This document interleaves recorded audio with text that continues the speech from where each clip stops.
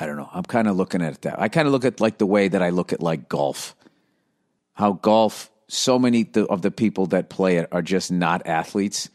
So this idea of how difficult the game is, obviously playing it at the level that these guys at the Masters are playing it, which I'll get into in a minute. I'm really enjoying watching that this year. Playing at a pro level is fucking incredible. You know, being a scratch golfer is incredible. But all those people that are trying to break 100, break 90, break 80, it's just like, what sports have you excelled in? There's so many people out there. Like, people who suck at sports are not going to go down to Venice Beach and get in a pickup basketball game.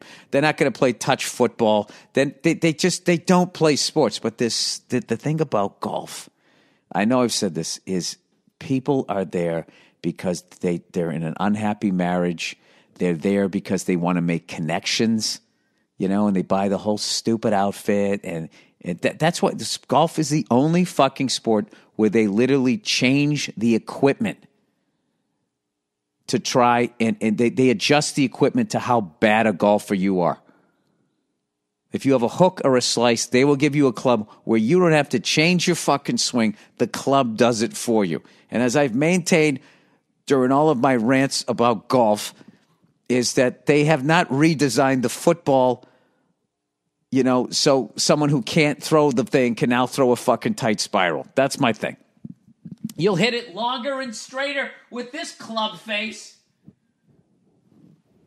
I don't have to do any work myself. Nope, nothing. Let the club do it for you. This goes back to the virus thing, where I just think that those fucking people are dragging the curve down. So I'm anticipating I'm going to feel like a little bit under the weather, but other than that, I think I'm going to be fine.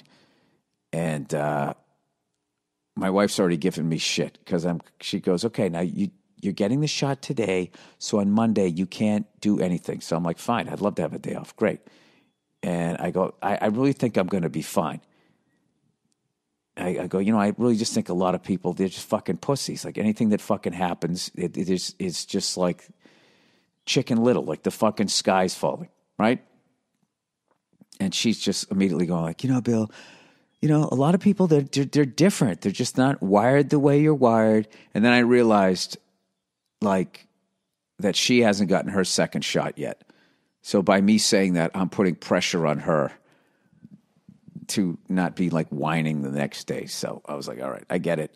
All right, sorry. And you know what's going to happen? I bet she doesn't get sick at all. And I bet I'm going to be going like, oh my God, you got to take me to the hospital.